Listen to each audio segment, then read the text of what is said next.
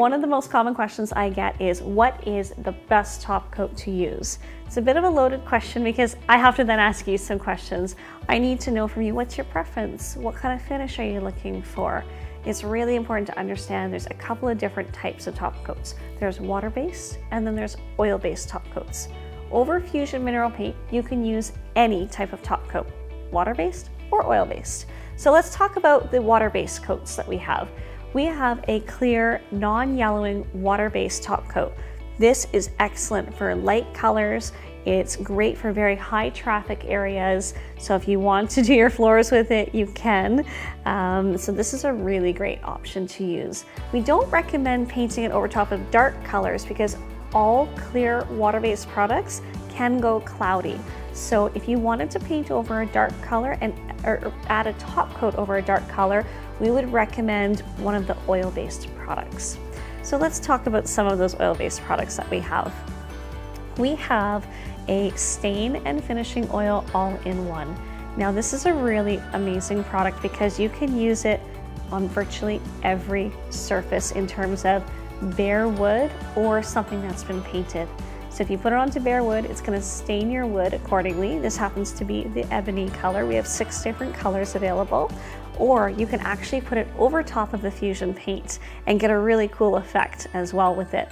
If you don't want to change your color, but you want to just add some sheen to it, use the natural color. So that is a great top coat for over top of Fusion mineral paint, say a dining table or something that's going to have a lot of wear and tear.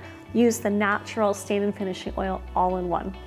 When would you use a wax? Waxes always last. If you are doing a food safe tabletop, I would recommend using the beeswax finish. That is our blend of hemp oil and beeswax. You can buff that on and it just adds a really nice luster and sheen to it. But you do need to continually sort of upkeep the wax every year, maybe buff on some more.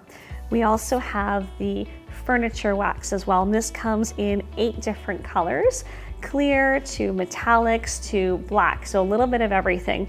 And waxes are really excellent when you want to add a little bit of antiquing or aging and just make it look a little bit more unique and different.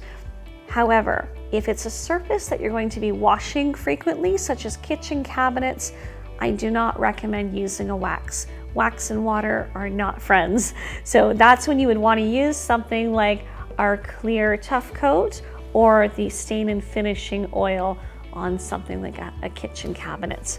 Then we've got our hemp oil, and hemp oil is a food grade finish. This is wonderful for using onto any sort of surface that your food's going to come into contact with, so such as this IKEA countertop here. This is awesome too, just to add a little luster. So if you want to add a little extra sheen to your paint, you can just simply wipe some on and it's that easy.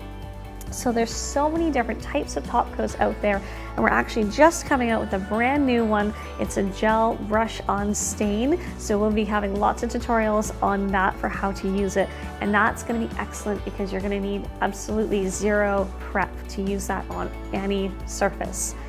I hope that this has helped you decide which top coat will best suit your project.